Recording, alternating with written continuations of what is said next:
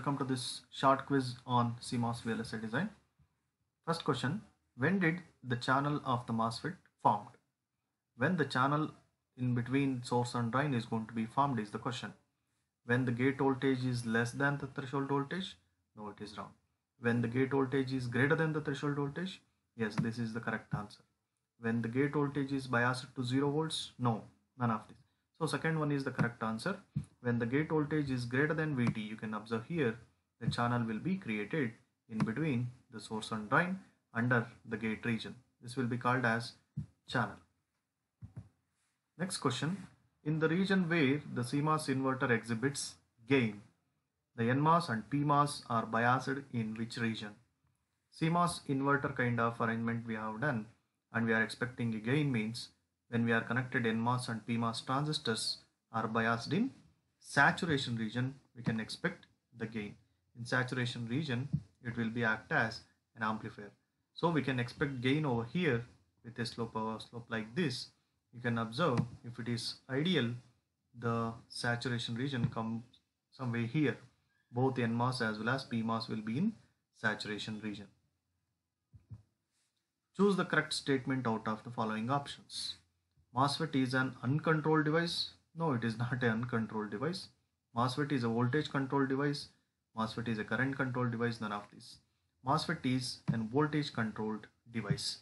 Here you can see BJT is a current controlled device and FET is a voltage controlled device.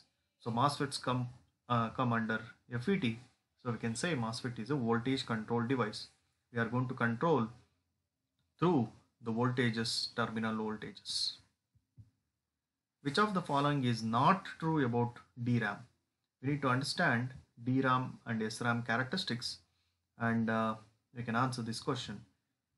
So faster than SRAM, is it DRAM faster than SRAM? DRAM is volatile, required more peripheral circuitry than SRAM cells. None of these. These are the four options. If you observe the difference between SRAM and DRAM, SRAM has lower access time, means it is faster compared to DRAM. Here DRAM is higher access time, it is slower than SRAM.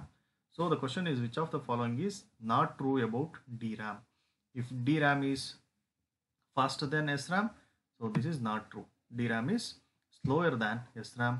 You can observe here in the difference, the first difference says DRAM is slower.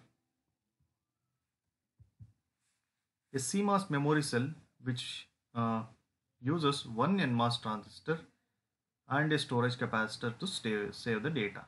Which is the memory cell, or what is the type of the memory cell it is? Here you can observe the circuit I have included. It uses only one transistor and one storage cell. This is DRAM arrangement. Okay, it will be also called as 1T memory cell. It uses only one N transistor and one capacitor. It is a DRAM.